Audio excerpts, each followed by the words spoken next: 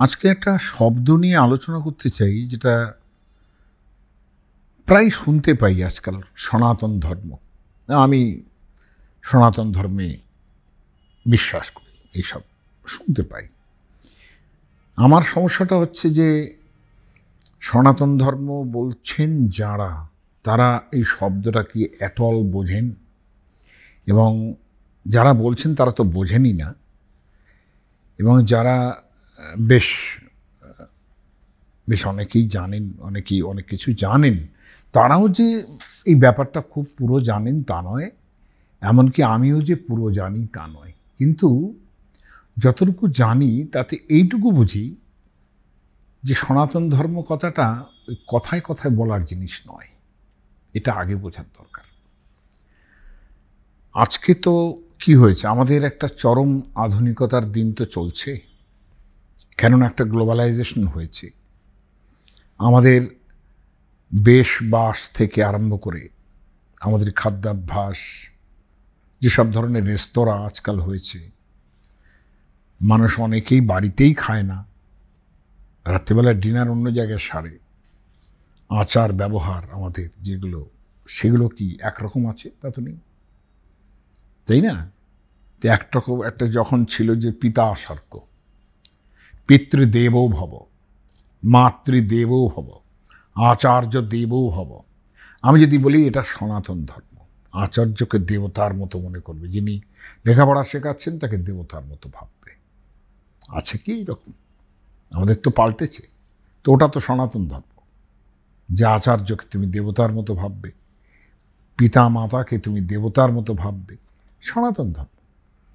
কিন্তু আমাদের আচার অভ্যাস পাল্টেছে, ফলত ধর্মও পাল্টাতে বাধ্য।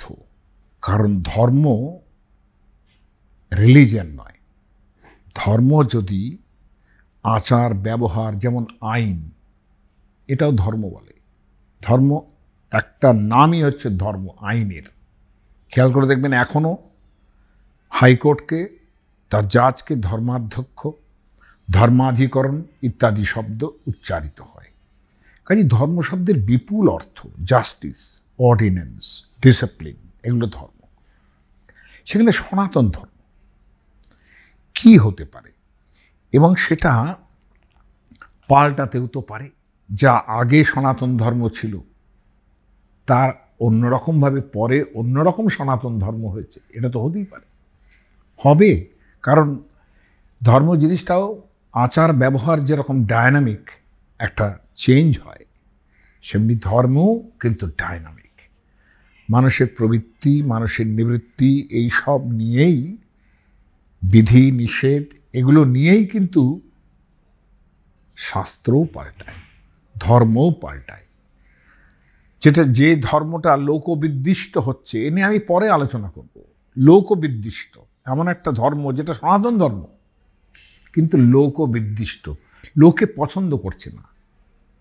স্মার্ত পণ্ডিতরাই বলেছেন যে সেটা ধর্ম হতে পারে না। লোকবিদ্দিষ্ট জিনিসকে ধর্ম বলতে পারি না। কারণ এই যে সামাজিক বিন্যাস পাল্টেছে, আগে ছিল ব্রাহ্মণ, ক্ষত্রিয়, বৈশ্য, শূদ্র, হ্যাঁ, ভীষণভাবে মানতে হবে এগুলো। এখন কি আছে সেটা? ওটা সনাতন ধর্ম, যে এই সমস্ত বিধি মেনে চলতে হবে। কাজেই এখন যারা এই সনাতন ধর্ম নিয়ে বলেন, আমার মনে হয় সেটা একটা আত্মলাভের জন্যে কি করতে চান, কিংবা নিজেকে একটা বেশ ধর্ম ভাবনাতে বেশ প্রতিষ্ঠিত এবং সুবিদিত ধর্ম, এরকম একটা ব্যক্তি হিসেবে নিজেকে প্রতিষ্ঠা করতে চান বলেই এরকম একটা বহুমানিত শব্দ এবং বৃহৎ প্রবাদ সনাতন ধর্ম, এটা ব্যবহার করে বলেন যে আমরা কিন্তু সনাতন পন্থায় চলি, আমরা সনাতনী ইত্যাদি। এই কথাটা আমার ঠিক লাগে না। ভদ্রলোকেরা যেটা সনাতন ধর্মের যে অর্থে ব্যবহার করেন, ওনারা একটাই অর্থ জানেন, যে সনাতন ধর্ম মানে তা প্রাচীন এবং শাশ্বত, চিরকালীন, এমনকি অনাদিকাল থেকে এখন পর্যন্ত যেটা একই রকম সত্য, তাকে কিন্তু সনাতন বলে। সনাতন শব্দের আক্ষরিক অর্থ কিন্তু এই, যেটা শাশ্বত, যেটা চিরকালীন এবং যেটা অনাদিকাল থেকে এখন পর্যন্ত, আমি অন্ত বলছি না, সেটা একই রকম সত্য। এইটাকে সনাতন শব্দটার অর্থ হচ্ছে এই। এখন সনাতন শব্দের এই রকম যদি অর্থ হয়, তাহলে এই রকম চিরন্তন ধর্ম কিংবা এই রকম সত্য ধর্ম, সনাতন সত্য কোনগুলো হতে পারে? নিশ্চয়ই মানুষের আচার আচরণ কিংবা খাদ্যাভ্যাস কিংবা আইন, এটা সনাতন ধর্ম হতেই পারে না। তাহলে সেক্ষেত্রে সনাতন ধর্মটা কি? যেমন সনাতন বলতে আমরা কি বুঝি? আমরা তো একটা কঠোপনিষদ থেকে বলি। কঠোপনিষদ, তিনি কঠোপনিষদের বক্তা, তিনি কি করছেন? তিনি ব্রহ্মের উপদেশ দিচ্ছেন নচিকেতাকে। এখনো দেওয়া আরম্ভ করেননি, একটু সূচনা করেছেন মাত্র। বলছেন যে হ্যাঁ, অশব্দমস্পর্শমরূপমব্যয়ম তথা অরসং নিত্যমগন্ধবচ্চযৎ, তথা রসং নিত্যমগন্ধবচ্চযৎ। ব্রহ্মের স্বরূপ কি? সেটা হচ্ছে অশব্দম, তার শব্দ নেই। অস্পর্শম, তাকে স্পর্শ করা যায় না। তার কোনো রূপ নেই। তিনি অব্যয়। অব্যয় মানে যার ব্যয় হয় না কোনো অবস্থায়। তথা অরসম, তিনি রসও নন। রস বলতে আমরা যে সমস্ত স্নেহবস্তু বুঝাই, অর্থাৎ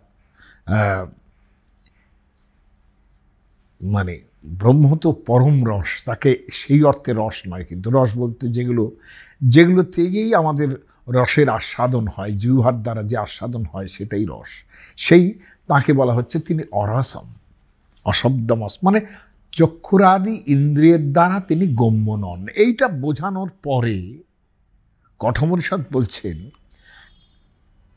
কঠোপনিষদ সেখানে নচিকেতা আর যমের একটা যে কথোপকথন হচ্ছে সেটাকে মিন করে ব্যবহার করছেন সনাতন শব্দটা। বলছেন নাচিকেতম উপাখ্যানম, তার মানে এই উপাখ্যানটা যে নচিকেতা এবং যমের যে উপাখ্যানটা, মৃত্যু প্রোক্তম সনাতনম। মৃত্যু মানে যম, তার আর এক নাম মৃত্যু।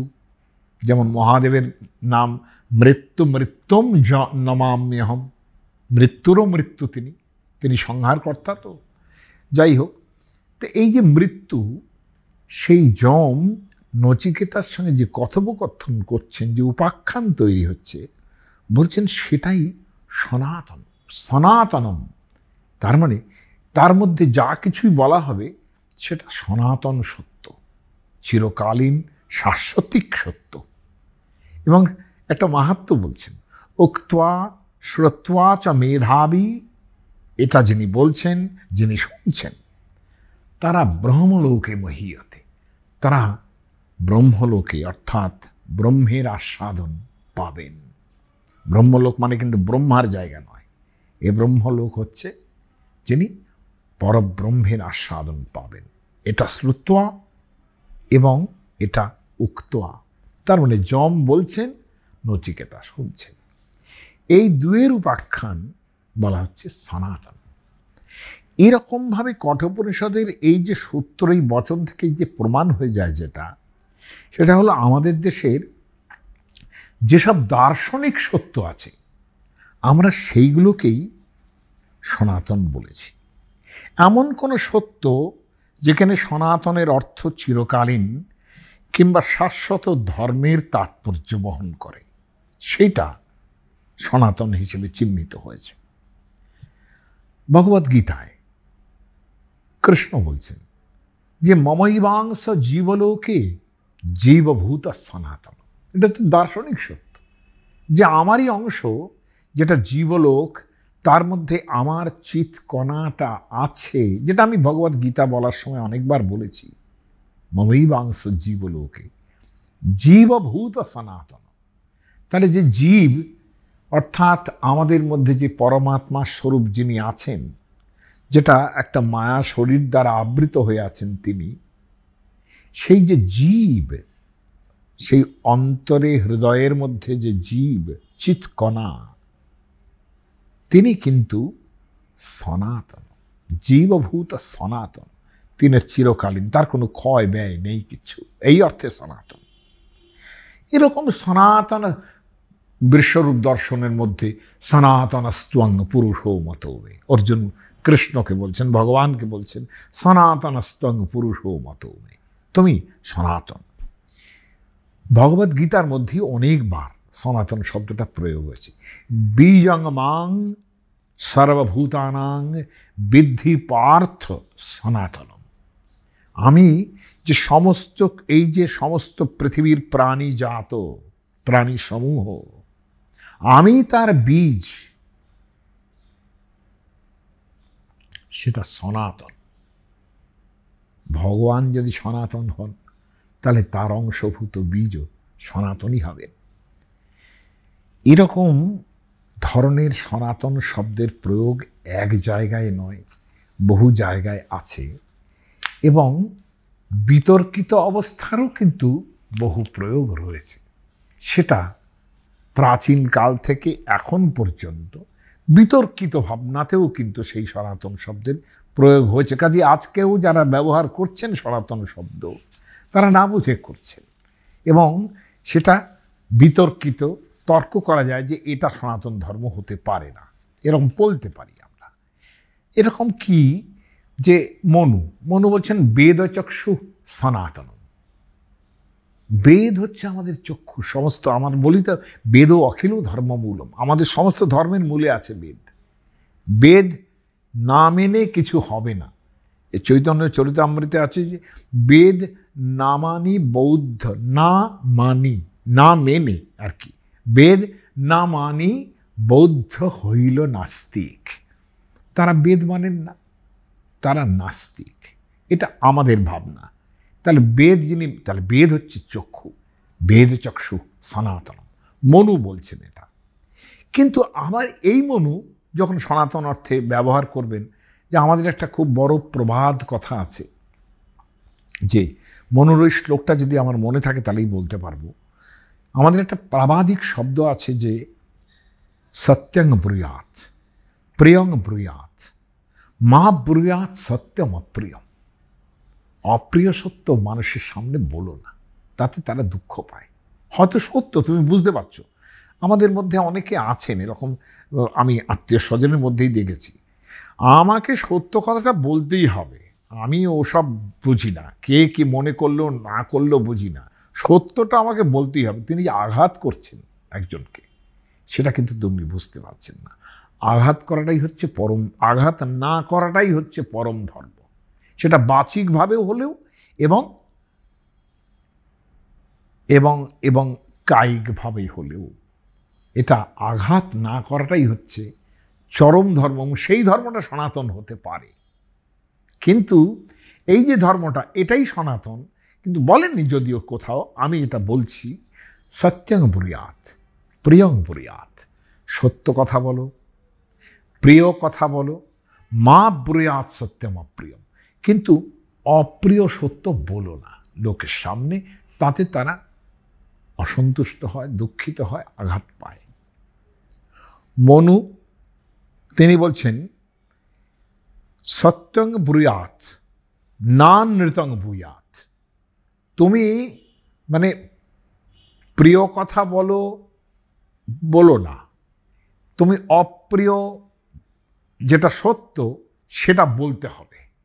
তুমি সত্য বলো, কিন্তু প্রিয় হবে বলে মিথ্যা কথাটা বলবে না।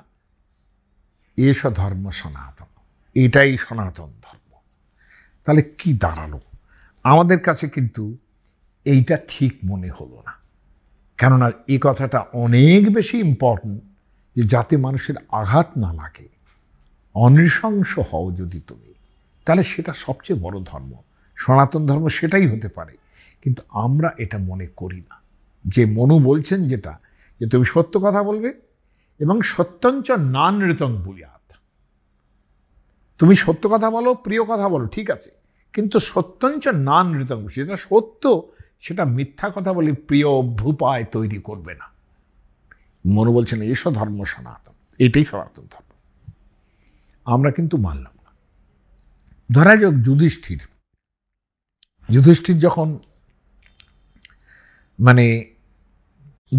যখন বনবাসে, তখন মাঝে মাঝেই দ্রৌপদী এবং ভীম তাকে এই পাশা খেলা নিয়ে, তিনি যে অন্যায়ভাবে পাশা খেলেছেন, যুধিষ্ঠির সেটা বোঝেন যে খুব অন্যায় হয়েছে, কিন্তু বারবার তাকে উত্ত্যক্ত করেন।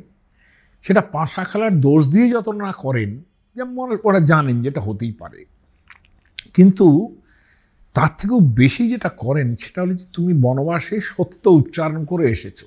তোমার পণ ছিল এইরকম যে আমি এই বনবাস এবং তারপরে 1 বছর অজ্ঞাতবাস করব, এর মধ্যে আর কোনো রকম। এরা বলছেন কেন? সেটা অন্যায় করেছে, আমরা এতদিন চুপ করে বসে থাকবো কেন? আমরা যুদ্ধ করে আমাদের রাজ্য দখল করে নেব।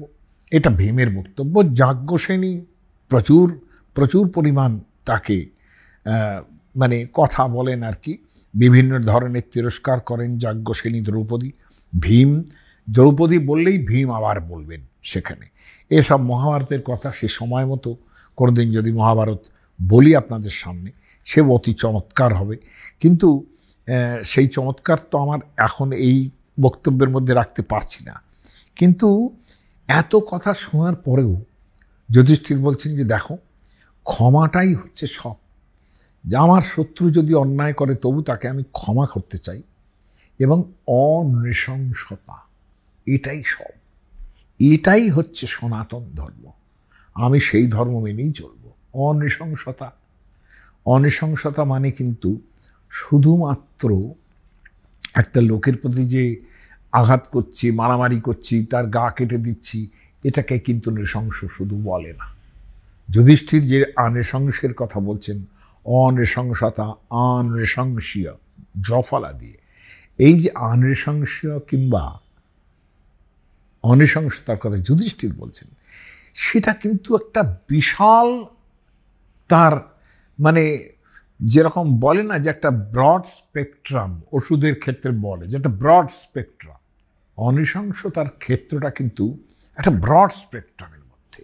সেখানে আমি একা যে ভালো খাবারটা খাচ্ছি, সেটা যদি সামনে বসা লোকটাকে না দিয়ে খাই, যদি দাসী চাকর অমুক, যাদের আমরা কাজের মাসি বলছি আজকাল ভদ্র ভাষায়, কিন্তু মনে মনে সেটা যে বলি তা কিন্তু নয়। অনেকেই আছেন সেটা তা মনে করেন না, ভদ্র ভাষায় কাজের মাসি বলছেন, কাজের লোক বলছেন, কিন্তু আসলে চাকর বাকরই ভাবেন অনেকে যে কেন এরকম হবে। এই যে তাদের প্রতি যুধিষ্ঠির কি বলছেন, মহাভারত কি বলছে, যে তোমার নিজের কাছে যেটা অপ্রিয়, তুমি সেই লোকটাকে, যে লোকটাকে তুমি অপমান করছো, নিচু বলে অপমান করছো, নীচ বলে অপমান করছো, তুমি আগে নিজেকে তার জায়গায় বসাবে। এইটা হচ্ছে ব্যাপার। এটাকে মিরর থিওরি বলে, মিরর থিওরি। এটা কত জায়গায় যে এর প্রয়োগ আছে, সেটা সাইমনরা বিভোয়া থেকে আরম্ভ করে আমাদের ভাগবত পুরাণ, সবাই এই মিরর থিওরির কথা বলবে। তুমি নিজে আগে সেই জায়গায় বসাও, তারপরে ভেবে দেখো যে তোমাকে যদি সেই কথাগুলো বলে তোমার কেমন লাগবে। তাহলে জানন অপ্রিয় মাত্মন, যেটা তোমার কাছে অপ্রিয় সেটা তুমি অন্য লোককে বলো না। যে তুমি তাকে বলছো যেটা, সেটা আমাকে বললে কেমন লাগতো, এইটা যদি একবার বোঝো, এটা নৃশংসতা। তো এই যে বিশাল স্পেকট্রাম নৃশংসতার, যুধিষ্ঠির এইটা সনাতন হতে পারে। যুধিষ্ঠির বলছেন দেখো, এতদ আত্মবতাং বৃত্তম, ভীম এবং দ্রৌপদীকে বলছেন, এতদ আত্মবতাং বৃত্তম, এস ধর্ম সনাতন। এইটাই হচ্ছে ধর্ম মহাভারতের মধ্যে অন্তত 40টা জায়গা আছে যেখানে এস ধর্ম সনাতন, এই হচ্ছে সনাতন ধর্ম। এরকম জায়গা আছে। কোনগুলো বিতর্কিত, কোনগুলো নয়, আমি পরের দিন আলোচনা করব। আমাকে আর একটা এপিসোড করতে হবে, কারণ সেখানে আমাকে বোঝাতে হবে যে সনাতন রিয়েলি কাকে বলে, বাই পারমুটেশন অ্যান্ড কম্বিনেশন বোঝাতে হবে। আজকেও সেটা বোঝানোর চেষ্টা করছি খানিকটা। বলছেন সমাচৈব অনৃশংস্যং, অর্থাৎ অনৃশংসতা, তৎকর্তাস্মি অহমঞ্জসা, আমি সবসময় সেই কাজটাই করব যেটার মধ্যে ক্ষমা আছে, যেটা অনৃশংস। এতদ আত্ম, এই শব্দটা খেয়াল করুন, এতদ আত্মবতাং বৃত্তম, এটা আত্মবান মানুষের বৃত্ত মানে চরিত্র। আত্মবান কথাটা খেয়াল করে দেখুন, আমি আগের দিন গীতার মগজাস্ত্র বলার সময় এই আত্মবান কথাটা উচ্চারণ করেছি, বলারও চেষ্টা করেছি যে আত্মবান বলতে কি বোঝায়। খেয়াল করে দেখুন একবার যে ত্রৈগুণ্য বিষয়াবিরা নিস্ত্রৈগুণ্য ভাবার জন্য, আমি আসছি পরে সে কথায়, আত্মবান কথায় আমি পরে আসছি। একবার একটু আমাকে সময় দিন, কারণ যে জিনিসটা বোঝাচ্ছি সেটা আমাকে বোঝাতে হবে আগে। যে যুধিষ্ঠিরের বক্তব্য হচ্ছে ক্ষমা চৈব আনৃশংসঞ্চ, এইটা হচ্ছে এস ধর্ম সনাতন। তাহলে আমি কি বলছিলাম যে কতগুলো দার্শনিক সত্য আছে, কতগুলো দার্শনিক বৃত্তি আছে, সনাতন তার ক্ষেত্রেই লাগে, যেটা চিরকালীন বলতে পারি। হ্যাঁ, এখন এই যে বৃত্তি, এই যে উদার বৃত্তি, কি আজকে যারা ভয় দেখাচ্ছেন, নিয়ত হিংসা করছেন, নৃশংসতার মধ্যেই যারা আছেন, তারা কি এই ক্ষমাবৃত্তি, এই অনৃশংসতা, এই সনাতন ধর্মের মধ্যে আছেন কি? নাকি এই অনৃশংসতা কিংবা ক্ষমার কোনো মূল্য তাদের কাছে আছে? অথচ এস ধর্ম সনাতন, এটা কিন্তু সনাতন সত্য। একইভাবে আমাদের বহু জায়গায় এরকম থাকবে যে সত্য, দয়া, অনসূয়া। অসূয়া মানে কি? অসূয়া মানে আমি আরেকজনকে সহ্য করতে পারছি না। এবং অসূয়া মানে কি? আমি অনভিনন্দন, কারো কোনো ভালো বলতে পারছি না, যার কিছু ভালো হয়েছে আমি সেটাকে ভালো বলতে পারছি না। এই যে অনসূয় ভাব, যেটা আমি কাউকে সবটাকে ভালোবাসি, পছন্দ করি, এরকম তো নিচ্ছি না। তাহলে এই যে ব্যাপারগুলো, অক্রোধ, অনসূয়া, দান, দয়া, সত্য, এগুলো কিন্তু চিরন্তন, এমন একটা চিরন্তন সত্য যেটা ঠিক যুধিষ্ঠিরের ক্ষমা এবং আনৃশংসের মতো, এগুলো দার্শনিক সত্য। এইগুলো অবধারিতভাবে সনাতন ধর্ম। আপনি দেখুন, ঠিক যুধিষ্ঠির যেটা বলছেন, ব্রহ্মাণ্ড পুরাণের মধ্যে একটা কথা আছে, অদ্রোহ শ্চাপ পলোভস্য, অদ্রোহ শ্চাপ পলোভস্য, অর্থাৎ অদ্রোহ এবং অলোভ, আমি লোভ করি না কোনো জিনিসে। তপ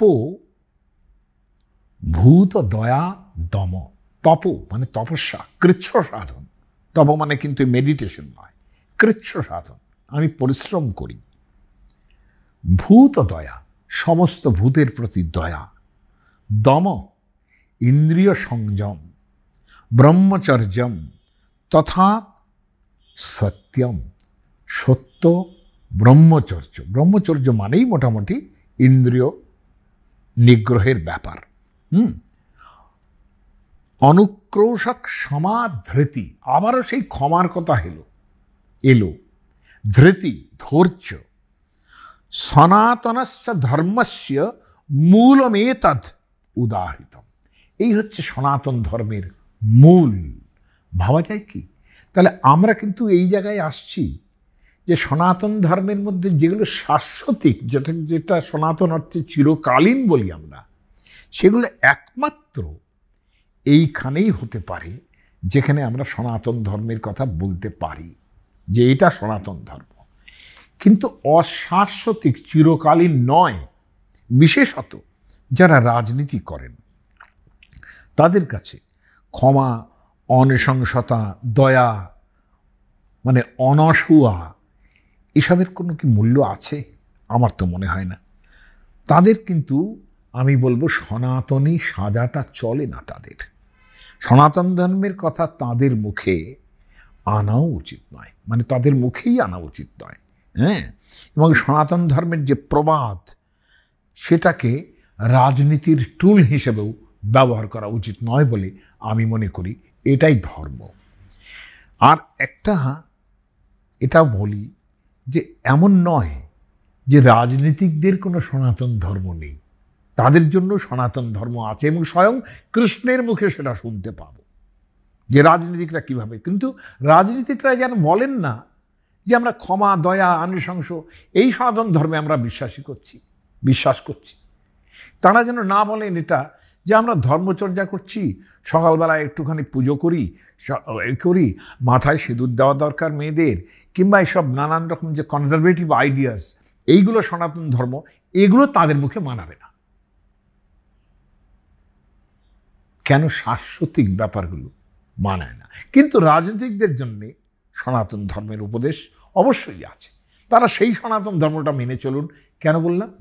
তার মানে সনাতন ধর্ম একরকম নয়, সনাতন ধর্মের চেঞ্জ আছে, এইটা বলার চেষ্টা করছি। রাজনীতিকদের সনাতন ধর্ম কীরকম, আমি কিন্তু আজকে খুব সংক্ষেপে একটা জায়গা প্রস্তাবনা করছি মাত্র। এখন লক্ষণীয় যে কৃষ্ণের বক্তব্য শোনার পর আপনারা বুঝবেন কৃষ্ণ স্বয়ং ভগবান। তিনিও তো কোনো বাজে কথা বলবেন না, সমাজ ব্যবহার সমস্ত দেখে তিনি কথা বলেন। তিনি একদিকে যেমন মানে সমস্ত ধর্মের ভাগবত পুরাণে যেরকম আছে, সকথং ধর্ম সেতুনাং বক্তা কর্তাভিরক্ষিতা, তিনি সমস্ত ধর্ম সেতু বন্ধনের কর্তা, বক্তা এবং রক্ষাকর্তা, সেই যে কৃষ্ণ। তিনি সনাতন ধর্ম যেখানে ধারণার্থক চিরন্তন কোনো যে আচরণীয় ধর্ম যেটা, সেটাকে সবসময় তিনি সনাতন ধর্ম বলছেন না। তার মানে সনাতন ধর্মের চেঞ্জ আছে।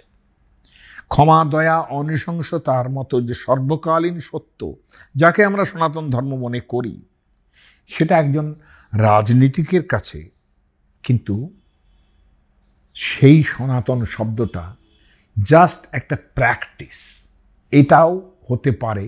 অর্থাৎ সনাতন কথাটা সেখানে প্র্যাকটিস হিসেবে ব্যবহৃত হয়। প্র্যাকটিস মানে এরকমটা হয়, সেটাকেও কিন্তু সনাতন বলা হচ্ছে। আমি কি বলতে চাইছি বুঝতে পারছেন? সনাতন ধর্মের যে শাশ্বতিক ব্যাপার, সেটা ছাড়াও সনাতন ধর্ম একটা জিনিস, একটা অভ্যাস সমাজে চলেছে, একটা রিমোট অভ্যাস, সেই রিমোট হয়ে গেছে সেটাকেও কিন্তু সেই প্র্যাকটিস, যেটা রিমোট প্র্যাকটিস, সেটাকেও আমরা সনাতন ধর্ম হিসেবে বলেছি। স্বয়ং কৃষ্ণ বলেছেন। কৃষ্ণ কি বলছেন সেটা আগে শুনি।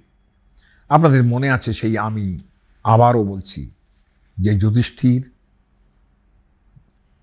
বনবাসে এসে বারংবার গলা ফাটাচ্ছেন যে দেখো ধর্ম, দেখো ক্ষমা, দেখো অনৃশংসতা, এইগুলো হলো ধর্ম। এবং যুধিষ্ঠির কি বলছেন? এতদ আত্মবতাম বৃত্তম। আমি এর আগেই এই শ্লোকটা উল্লেখ করেছি। এতদ আত্মবতাং বৃত্তম, যেখানে বলছেন যে মানে ক্রোধ হন্তা মনুষ্যানাম, ক্রোধ মানুষকে হত্যা করে, এবং ক্রোধ ভাবয়িতা, একটা ক্রোধ থেকে আরেকটা ক্রোধ জন্মায়। কাজেই ক্রোধের মধ্যে যাব না। বারবার যুধিষ্ঠির দ্রৌপদী এবং ভীমের ক্রোধের উত্তরে এই কথাটা বলছেন। এটা সনাতন। অর্থাৎ সেই সনাতনটা কীরকম বলছেন? এতদ আত্মবতাং ধর্ম, যাদের সমস্ত জায়গায় সমান দর্শন হয়, সেইটা তিনি হচ্ছেন আত্মবান। যেটা আমি বলছিলাম যে গীতা বলার সময় আমি একবার বলেছি যে আত্মবান কাকে বলে,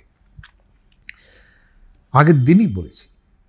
সেখানে বলছেন অর্জুনকে কৃষ্ণ যে দেখো ত্রৈগুণ্য বিষয়া বেদা নিস্ত্রৈগুণ্য ভবার্জুন, তুমি ত্রিগুণাত্মক যে বেদ, অর্থাৎ সত্য, রজ, তম, এই সমস্ত মিশেলের যে বেদ, সেখান থেকে বেরিয়ে এসো। তুমি নিস্ত্রৈগুণ্য হও, এই তিন গুণের ঊর্ধ্বে ওঠো তুমি। কিন্তু এই তিন গুণের মধ্যে যে সত্যগুণ, তাতে যদি তুমি প্রতিষ্ঠিত হতে পারো, সেটা কিরমভাবে? আগের দিন বলেছি, নির্দ্বন্দ্ব, নিত্য সত্যস্থ, নির্যোগক্ষেম আত্মবান। দেখুন, আত্মবান শব্দটা প্রয়োগ করেছেন, স্বয়ং কৃষ্ণের মুখে ব্যবহৃত হচ্ছে, এবং সেটা যুধিষ্ঠিরের মতো করেই কিন্তু তিনি বলছেন যে নির্দ্বন্দ্ব, সুখ দুঃখ, জয় পরাজয়, লাভ অলাভ, শীত উষ্ণ ইত্যাদিতে একরকম বোধ, এই যে সমত্ব বুদ্ধি, এটা হচ্ছে নির্দ্বন্দ্ব, নিত্য সত্যস্থ। তুমি সম্পূর্ণ সত্য গুণের মধ্যে যদি তুমি প্রতিষ্ঠিত হও, তবেই তুমি কি হতে পারবে? নির্যোগক্ষেম, অর্থাৎ যোগক্ষেম আগের দিনও বলেছি যে যোগ হচ্ছে যা নেই তা যোগ করা, বিষয় আশয় যা নেই তা যোগ করা। ক্ষেম মানে যা তোমার আছে বিষয় আশয় তা রক্ষা করা। তাহলে যোগক্ষেম, তোমাকে কি হতে হবে? নির্যোগক্ষেম, অর্থাৎ এই যোগক্ষেম নিয়ে তুমি চিন্তা করবে না, কি আসছে, কি রক্ষা করতে হবে, এইসব নিয়ে চিন্তা করবে না তুমি। তারা কি? তারা হচ্ছেন আত্মবান। তারাই হচ্ছে আত্মবান, মানে তিনি নিজের আত্মাকে চিনতে পেরেছেন। আত্মানং বিদ্ধি যেটা বলা হয়, সেই আত্মা যে এগুলোর ওপরে, সুখ দুঃখ ইত্যাদির উপরে, পাপ পুণ্য ইত্যাদির ওপরে, এটা যদি বোঝেন, তিনি হচ্ছেন আত্মবান।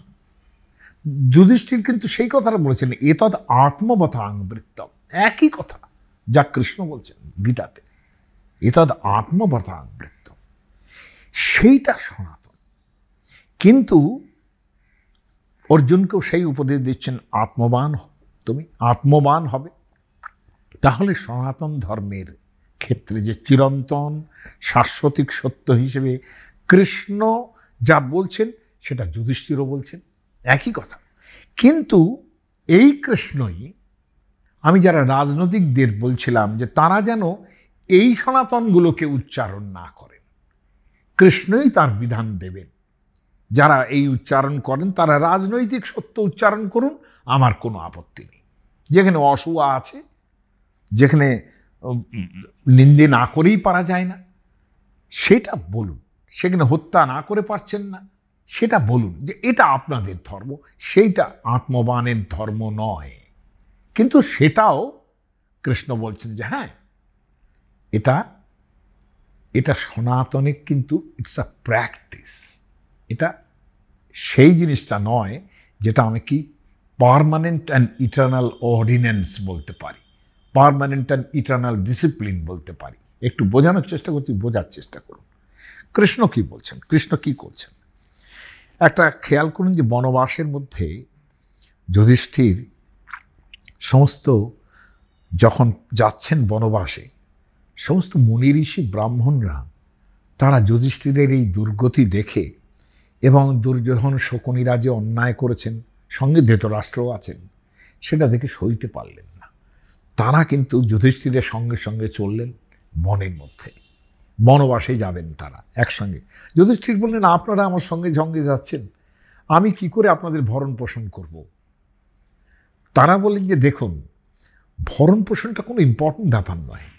আপনি বনে যাবেন, সেখানে মৃগ পশুর যেসব শিকার করবেন, আমরা তার অংশভাগ হব, সামান্য খাবো দাবো, কিন্তু আমরা প্রচুর পরিমাণ আলোচনা করব, দার্শনিক আলোচনা করব, ধর্ম আলোচনা করব, আমরা সেটা তো করতে পারি। তাতে আপনার বনবাসের যে শ্রান্তি, আপনার যে কষ্ট হবে, সেইগুলো আমরা খানিকটা একটু দূর করার চেষ্টা করবো। এটা তো ঠিকই। মানুষ যদি ডিপ্রেশনে চলে যায়, তার সঙ্গে ফার্স্ট বলে ডাক্তাররা যে কথা বলান, আগে ভালো করে কথা বলান, বিভিন্ন জায়গায় নিয়ে যান তাকে, কথা বলুন তিনি। এটা যুধিষ্ঠিরের সেই ডিপ্রেশন তারা আসতে দেবেন না।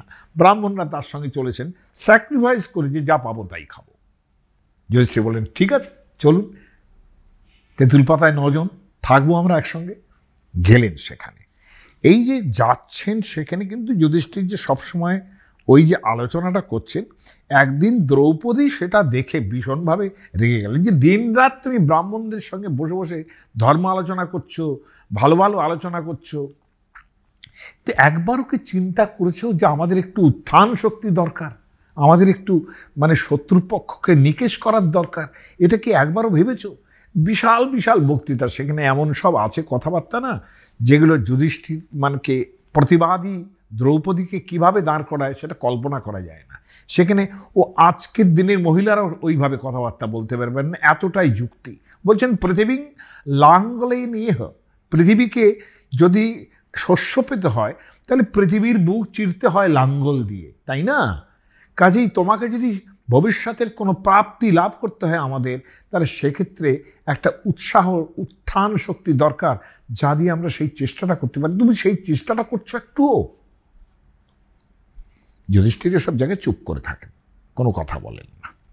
যুধিষ্ঠির, দ্রৌপদী বললেন, ভীম বলছেন, কিন্তু তিনি সবসময় কিন্তু সেই ক্ষমা, সেই অনৃশংসতার কথা বলে যাচ্ছেন।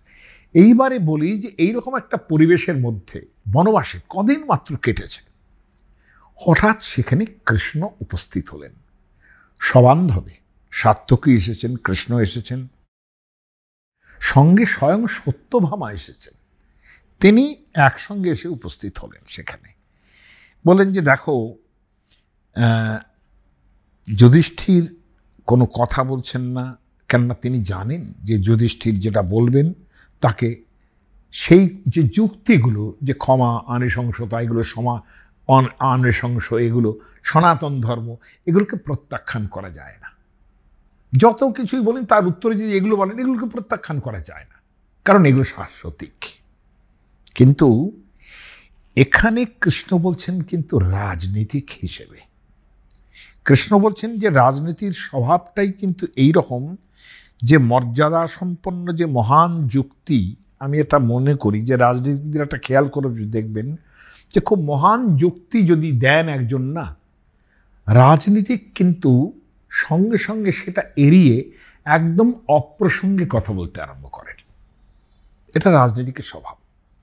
তো কৃষ্ণ যখন বোঝেন যে যুধিষ্ঠির এইসব কথা বলছেন, তাকে অমান্যও করতে পারেন না, কারণ তিনি কোনো খারাপ কথা বলেন না কখনো। কিন্তু কৃষ্ণ সেই প্রসঙ্গেই গেলেন না।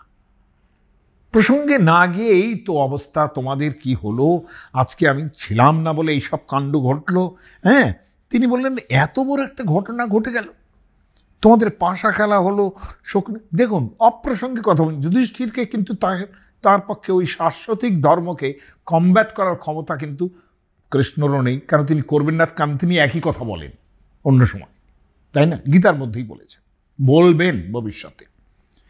কিন্তু তিনি অপ্রসঙ্গে গিয়ে কিভাবে কথা বলছেন? তিনি বলছেন তোমাদের এত বড় পাশা খেলা হলো, শকুনি, দুর্যোধন, এরা সব অন্যায়ভাবে তোমাদের সব জিতে নিল, আমি এটা সহ্য করতে পারছি না। আমি যদি সেই সময় থাকতাম, আমি দ্বারকায় ছিলাম না, আমি যুদ্ধকার্যে উন্নত ব্যাপৃত ছিলাম, বেরিয়ে গেছিলাম দ্বারকা থেকে, খবর আসেনি আমার কাছে। কিন্তু আমি যদি জানতাম যে দুর্যোধন, শকুনিরা কতগুলো জুয়ারি ধরে এনে নিয়ে এসে ধর্মরাজ যুধিষ্ঠিরের সঙ্গে পাশা খেলেছে, তারা খাসা খেলতে পারে, তাহলে কৌরবদের রাজসভায় ঢুকতাম, তাদের একটা একটা জুয়ারিদের মেরে নাস্তানাবুদ করে দিতাম। প্রসঙ্গটা এইরকম আছে যে, প্রসঙ্গটা বলছি যে যে মুহূর্তে এই যে মানে কৃষ্ণ এলেন আর কি, সেখানে বেশ বেশ বন্ধু বান্ধব নিয়ে এসছেন। তো বললাম যে আমি কি শুনলাম সেখানে, যখনই কৃষ্ণকে আমি একটু সামান্য এই জায়গাটা বলছি, এত সুন্দর মহাভারত এইটা, যে অভিবাদ্য কুরুশ্রেষ্ঠম নিষণ্ণ কেশব, তিনি প্রথমে সেই যুধিষ্ঠিরকে প্রণাম করলেন। প্রণাম করেই তার কথা বলার প্রয়োজন এবার বলছেন, দুর্যোধনস্য কর্ণস্য শকুনেশ্চ দুরাত্মন।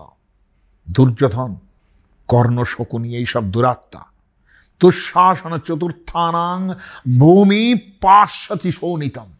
মনে রেখো কিন্তু ভবিষ্যতে এই দুঃশাসন, শকুনি, কর্ণ এবং দুর্যোধন ভূমি অর্থাৎ মাটি তাদের রক্তপান করবে।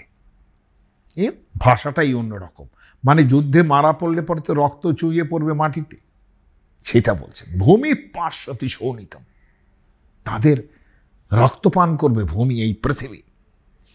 এতান নিহত্য সমরে যে চাতস্য পদানুগা, আমি তাদের সমস্ত লোকগুলোকে মেরে, আর যারা তার পেছন পেছন যাচ্ছে, পদানুগ, চলছে তাদের সঙ্গে সঙ্গে অনুচারী, তাংশ্চ সর্বান বিনির্জিত্য সহিতান সমরাধিপান, যত সমস্ত লোকজন থাকবে, যুদ্ধে যারা নেতা নায়ক, তাদের সবগুলোকে মেলে আমি কি করব, তত সর্বে অভিষিঞ্চাম, আমরা সবাই মিলে তখন মহারাজ যুধিষ্ঠিরকে, কোন মহারাজ? ধর্মরাজম যুধিষ্ঠিরম, যিনি শাশ্বত ধর্মের কথা বলেন, সেই শাশ্বত ধর্মের জায়গায় যুধিষ্ঠিরকে বসাবো। কেমন করে? নিদান দিচ্ছেন কৃষ্ণ। রাজনীতিকদের এই নিদানটা মানুন যে আমরা এইগুলোই করি। তিনি বলছেন নিকৃত্যা পাচরণ বধ্য, যে লোকটা সততা করে, অন্যায় করে কপট পাশা খেলেছে, অন্যায়ভাবে জিতেছে, তাকে অন্যায় দিয়েই মারতে হবে। আমরা অন্যায় করেই তাদের মারব। তার মানে কি দাঁড়ালো? শঠে স্বার্থম সমাচরে, এটাও কৃষ্ণের কথা। যারা অন্যায় করেছে তাদের অন্যায়ভাবেই মারব দরকার হলে। এস ধর্ম সনাতন, এটাই সনাতন ধর্ম। ভাবুন, যে কৃষ্ণ আত্মবতাং ধর্ম বলছেন ভবিষ্যতে, গীতাতে বলবেন, যে যুধিষ্ঠির বলছেন যে এইটা আত্মবতাং ধর্ম, এইটা হচ্ছে আত্মাবান লোকের ধর্ম, যে গীতায় কৃষ্ণ উপদেশ দিচ্ছেন যে নির্দ্বন্দ্ব নিত্য সত্যস্থ নির্যোগক্ষেম আত্মবান সমহ সর্বত্র সমসর্বেষু ভূতেষু, সেই কৃষ্ণ বলছেন কিন্তু এটা, যে তাহলে যে অন্যায় করেছে তাকে অন্যায় করেই মারব, দরকার হলে আমরা সকলে সেইভাবে মেরে তাদের আমরা ধর্মরাজ যুধিষ্ঠিরকে সিংহাসনে বসাব। খেয়াল করে দেখুন, মাদাম বেয়ার্দ তিনি অসামান্য একটা কথা বলেছেন যে লাস্টলি কিন্তু পাণ্ডবরা যে যুদ্ধটা জিতল, সেই যুদ্ধক্ষেত্রে জেতার পর সিংহাসনে যাকে বসানো হলো তিনি যুধিষ্ঠির নন, তারা ধর্মকে বসালেন, তারা ধর্মকে সিংহাসনে বসিয়েছেন। এই অসামান্য কথাটা মাদাম বেয়ার্দ বলেছেন যে ধর্মকে সিংহাসনে বসিয়েছেন। আমি তার কাছ থেকে এটা শিখেছি। সত্যি তো, অন্যায়ভাবে যারা অন্যায় করেছিল তাদের যে শাসন করতে হবে, সেইখানে তো সেটাও একটা সনাতন ধর্ম হয়ে দাঁড়ায়। কিন্তু আমি আবারও বলছি, এই সনাতন ধর্ম কিন্তু শাশ্বতিক নয়, দিস ইজ প্র্যাকটিস। কৃষ্ণ কিন্তু একটা প্র্যাকটিসের কথা বলছেন, যে সততা করে জিতেছে তার সঙ্গে সৎ আচরণ করতে হবে। নিকৃত্যা, নিকৃতি মানে হচ্ছে সততা, সে নিকৃতি করে যারা জিতেছে আমার সঙ্গে, বারবার যখন পাশা খেলা হচ্ছে না, তখন শকুনিকে যুধিষ্ঠির বারবার বলছেন তুমি কিন্তু নিকৃতির আশ্রয় নিও না, তুমি কিন্তু নিকৃতির আশ্রয় নিও না। শকুনি বলছেন যে পাশা খেলা খেলবে, সেখানে নিকৃতি হবে না, এটা আবার কিরকম কথা? যার যেটা ধর্ম, জুয়ো খেলতে গেলে সেখানে নিকৃতি হবে ভাই, সেখানে অন্যায় হবে ভাই, সততা হবে ভাই, সেটা জুয়ো খেলার ধর্ম। তাহলে জুয়ো খেলারও একটা ধর্ম আছে, খেয়াল করে দেখুন। কিন্তু জুয়ো খেলার যেটা ধর্ম সেটা কিন্তু প্র্যাকটিস, শাশ্বতিক সনাতন ধর্ম নয়। কাজে রাজনীতির লোকেরা শাশ্বতিক সনাতন ধর্মের উচ্চারণ করবেন না যে আমরা পুজো আচ্চা করি, আমরা একটু কনজারভেটিভ, আমরা এইভাবে চলি, এইসব ধর্মের কথা উচ্চারণ করবেন। তারা বরং কৃষ্ণের মতো অনুসরণ করুন তার পথ, যিনি সততা করেছেন তার সঙ্গে সততা করুন। কৃষ্ণ বলছেন নিকৃত্য আচরণ বদ্ধ, নিকৃতিতে যদি আচরণ করে, সঠতা যদি আচরণ করে, কপটতা যদি আচরণ করে, তাহলে বদ্ধ, তাদের মারতে হবে। এস ধর্ম সনাতন, এটাই সনাতন ধর্ম। আরো ডিটেলসে বলছেন কৃষ্ণ, আমি বোঝাতাম তাদের, যদি আমি রাজসভায় থাকতাম, আমি যুধিষ্ঠির, বাল্মীক, ভীষ্ম, দ্রোণ, এদের সবার সামনে এসে বোঝাতাম যে দেখো পাশা খেলাটা ঠিক নয়, পাশা খেলায় অন্যায় হয়। কৃষ্ণ কিন্তু ইঙ্গিতে যুধিষ্ঠিরের দিকেও ইঙ্গিত করছেন তিনি পাশা খেলেছেন বলে। খেয়াল করবেন, এটা এত বোঝাতে মানে তিনি কিন্তু ছেড়ে দেবার লোক নন, যুধিষ্ঠির পাশা খেলছেন সেটা কিন্তু খুব ভালো বলছেন না, কিন্তু বলছেন জুয়ারিদের সঙ্গে তুমি পাশা খেলতে, কিন্তু যুধিষ্ঠিরকে কৃষ্ণ এটা বলতে পারবেন না, কারণ তিনি এত বড় মানুষ, তাকে এটা বলতে পারবেন না, তিনি ভুল করে ফেলেছেন এইটুকু।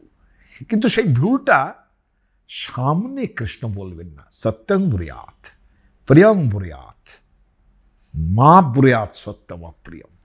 ধর্মরাজ যুধিষ্ঠির যিনি ওই রকম প্লেনের মধ্যে রয়েছেন, একটা প্লেন যেখানে কেউ ধরাছোঁয়ার বাইরে, তিনি ভগবদ গীতা কিন্তু অর্জুনকে উপদেশ দেওয়া হয়েছে, যুধিষ্ঠিরকে নয়।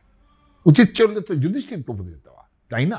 জ্যেষ্ঠ পাণ্ডব না, তিনি আরূঢ় যোগারূঢ় ব্যক্তি, ইনি আরুরুক্ষ। আরুরুক্ষ মানে যিনি যোগে আরুরুক্ষ, এসব আরুরুক্ষ মনের বেদম গীতাতে আছে, সেসব পরে বলবো। কিন্তু যুধিষ্ঠিরকে উপদেশ দেওয়ার কোনো প্রয়োজন নেই, হি নোজ এভরিথিং। কিন্তু তিনি ভুল করেছেন, তবু সেটা তিনি বলতে পারছেন না, বলবেন না, এসো ধর্ম সনাতন। কিন্তু তিনি ইঙ্গিত তো করে দিচ্ছেন, তাই না? যে জুয়ারিরা এসে খেললো যেখানে, সেখানে আমি বোঝাতাম প্রথমে যে এটা খেলা উচিত নয়, জুয়াতে সর্বনাশ হয়, এগুলো খেলো না, এগুলো করো না, আমি বোঝাতাম। কিন্তু যদি তারা না বুঝতো, অনাময়ং স্যাৎ ধর্মস্য, ধর্মস্য অনাময়, আময় মানে রোগ, অনাময় মানে রোগহীনতা। যেমন আমরা নিরাময়, রোগ নিরাময় করি, হ্যাঁ, অনাময় স্যাৎ ধর্মশ্চ। আমি যদি বুঝিয়ে তাদের বোঝাতে পারতাম, তাহলে সেটা অনাময় হতো, ধর্ম হতো সেটা। কুরুণাং কুরুবর্ধন, কুরুনাম যারা কুরু, যারা তাদের মধ্যে, আমি এই কুরুবর্ধন বলতে চাইছি না, এসব শব্দ মহাভারতের একদম পেটেন্ট শব্দ, এগুলো পরে কোনো সময় যদি বলতে পারি।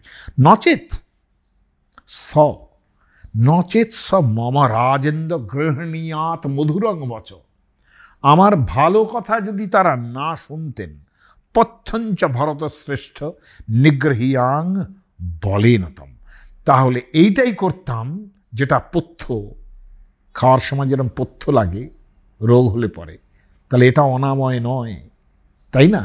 তাহলে অন্যায় যেহেতু করেছে, তার পথ্য হিসেবে তাদের নিগৃহীত করতাম, মানে উপযুক্ত শাসন করতাম। অথৈনম অপনীতেন সুহৃদ নাম দুর্হৃদ, যারা সুহৃদের নামে দুর্হৃদ, অর্থাৎ সহৃদয়ের নামে যারা কুহৃদয়, তাদের আমি কি করতাম? সভাসদ অনুবর্তেরং স্তাং সহন্যা দুরোদরান, দুরোদর মানে জুয়ারি, যেসব জুয়ারি আছেন তাদের একটা একটা করে হত্যা করতাম আমি। স্মরণীয় শকুনি ছাড়াও কিন্তু অন্যান্য জুয়ারিরাও সেখানে এসেছিলেন। প্রথমে দুর্যোধন দেখালেন, তুমি একজন জুয়ারিকে বেছে নাও, তার সঙ্গে যুদ্ধ। তারপরে দুর্যোধন বললেন, না, আমার হয়ে শকুনি খেলবে জুয়াটা। তার মানে অনেক অনেক জুয়ারি সেখানে উপস্থিত ছিল। বললেন যে সেই সমস্ত জুয়ারিদের একটা একটা করে মারতাম আসি। অসান্নিধ্যান্ত কৌরব্য সমান সমানার্থেষু অভত্পদা, কিন্তু আমার কপাল, আমি সেই সময়টা ছিলাম না, কৃষ্ণ বলছেন, আমি সেই সময়টা ছিলাম না। থাকলে একটা একটা করে মারতাম, এবং সেটা কেন? নিকৃত্যা, যদি অন্যায়ভাবে আচরণ করে থাকো, তাহলে তাদের নিকৃত্যা অর্থাৎ সততা, অন্যায় যেভাবে হোক তাদের মারতাম, এবং এটা এস ধর্ম সনাতন। আমি আবারও বলছি, রাজনীতিকরা এইটা বলতে পারেন, because this is a practice. সৎ লক্ষ্যে সৎ উপায়ে বধ করতে হবে।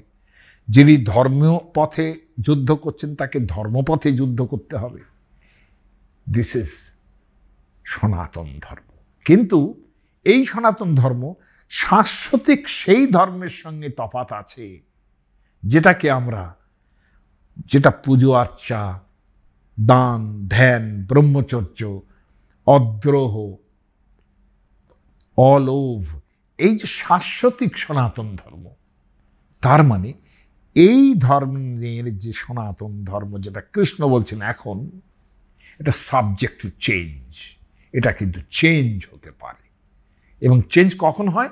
যখনই সেটা বৃত্তি অর্থাৎ প্র্যাকটিস হিসেবে থাকে। যেমন ক্ষত্রিয় পুরুষরা এই প্র্যাকটিসের মধ্যে থাকবেন যে তার সঙ্গে যদি অন্যায় হয় তাহলে তিনিও সেই অন্যায় আচরণ করবেন, তাই না? এস ধর্ম সনাতন। কাজেই সনাতন ধর্মকে আরেকটু গভীরে গিয়ে বুঝতে হবে।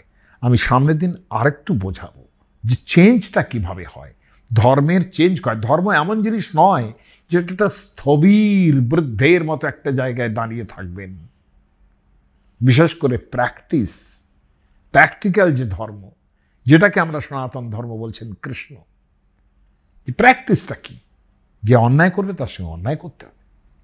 তো এই সনাতন ধর্ম কিন্তু চেঞ্জেবল, স্থবির নয়।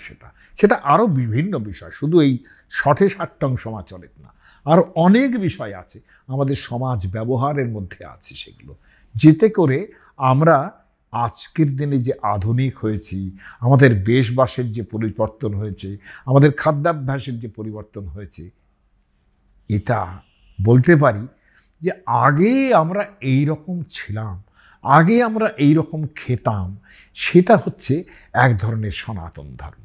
যে সনাতন ধর্মটা এমন সুন্দরভাবে কবিতায় ফুটে ওঠে না, যেসব কবিতারা যারা লিখেছেন এরকম যে আগে কি সুন্দর দিন কাটাইতাম, নানান রকম যে তাদের সম্মিলনী ভাব ছিল, তারা রাজনৈতিক ক্ষেত্রের নানান রকম পদের নাম জানতেন না, কিন্তু গ্রাম্য জীবনে সুন্দর কাল কাটাতেন সবাই মিলেমিশে একসঙ্গে। মেবি এটা তো সনাতন ধর্ম, এরকম হওয়া উচিত ছিল। কিন্তু আমরা তো তার থেকে সরে এসেছি না, সেখান থেকে সরে এসেছি নানান রকম ধরনের ডিভাইসিভ যত রকম জিনিস আছে সব আমরা তৈরি করেছি। ব্রাহ্মণ ক্ষত্রিয় বৈশ্য শূদ্রের আবার ভাবনা হচ্ছে এই দলিত, এই শূদ্র, এই অমুক, এই রেসিয়াল অন্যরকম। আমরা এখন অনেক বেশি হিন্দু মুসলমান করছি, এটা তো ভালো নয়। তাহলে এই ধর্মটা যে চেঞ্জ হয়েছে সেটাকে বরং আরেকবার চেঞ্জ করার দরকার। সনাতনকে যদি শাশ্বতিক সেই যে জায়গাগুলো, অদ্রোহ, অলোভ, অনৃশংসতা, হ্যাঁ, এগুলোর যদি ভাবি, সেই সমস্ত শাশ্বতিক ধর্ম যেটা সনাতন ধর্ম বলে গণ্য করি, তার থেকে কিন্তু অল দিস সনাতন ধর্ম যেগুলো প্র্যাকটিসের মধ্যে আছে, প্র্যাকটিস আমরা এইরকম ছিলাম, আমরা এইরকম হয়েছি, এটা চেঞ্জ হয়। প্র্যাকটিস বলতে কিন্তু এরকম ভাববেন না যে আমরা দৈনন্দিন জীবনে যেটা করে যাই। প্র্যাকটিস হচ্ছে আমি এককালে এইটা করতাম, এখন করছি না। তাহলে এককালে যেটাকে আমরা ধ্রুব সত্য হলে ভাবতাম এরকম করতে হবে, আমরা ধুতি পাঞ্জাবি পরলে বাঙালির লক্ষণ হলো, সেটা এককালে করতাম, ওইটা সনাতন ধর্ম। আর এখন সেটা কিন্তু নয়। দেখবেন সেই জন্য এখন সেরা বাঙালি হতে গেলে তখন দেখবেন ধুতি পাঞ্জাবি পড়ে যাচ্ছে। মানে ওই পুরনো যে একটা প্রথা যেটাকে আমরা সনাতন মনে করেছি বাঙালির, সেইটাকে কিন্তু প্র্যাকটিসিং যেটা যে দৈনন্দিন চলছে, দৈনন্দিন পেশাপেশির যে জিনিসগুলো, হ্যাঁ, দিন দিন দিন যেটা মানে আবৃত্ত হচ্ছে বারবার, সেটাকে কিন্তু প্র্যাকটিস বলছি না, বরঞ্চ সেই প্র্যাকটিস বলছি যেটা এককালে ছিল কিন্তু এখন নেই। যেটাকে আমরা বলতাম আমরা এইটা বাঙালির ব্যাপার ছিল, বাঙালি আনা কিন্তু এই ধুতি পাঞ্জাবির মধ্যে। ঠিক একইভাবে সমাজ ব্যবহার, ভাবনা চিন্তা, বেশবাস, এগুলো আগে একরকম ছিল, তখন বলতে এইটাই সবচেয়ে ঠিক, সেটা সনাতন। কিন্তু এখন সেটা নেই। কাজেই দিজ থিংস আর চেঞ্জেবল। শাশ্বতিক অহিংসা, অক্রোধ, অলোভ, এই যে জিনিসগুলো, তার চেঞ্জ হয় না। সনাতন কিন্তু সেটা। আর অন্য সনাতন যেটা practice, that is subject to change. Thank you.